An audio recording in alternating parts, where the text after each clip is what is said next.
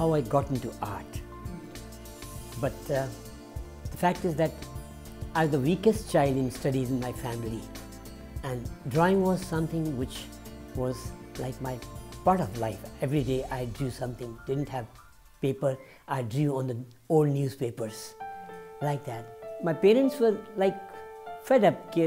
When he doesn't study, he doesn't do homework properly, he doesn't, always drawing and drawing. But that was perhaps the thing that led me to become an artist today, because they realized that I cannot do anything in my, when I grow up. And my other brothers went to the university and they studied medicine, engineering and all that, but I somehow kept myself limited to art actually, and I did join art school in 1954 after doing my high school.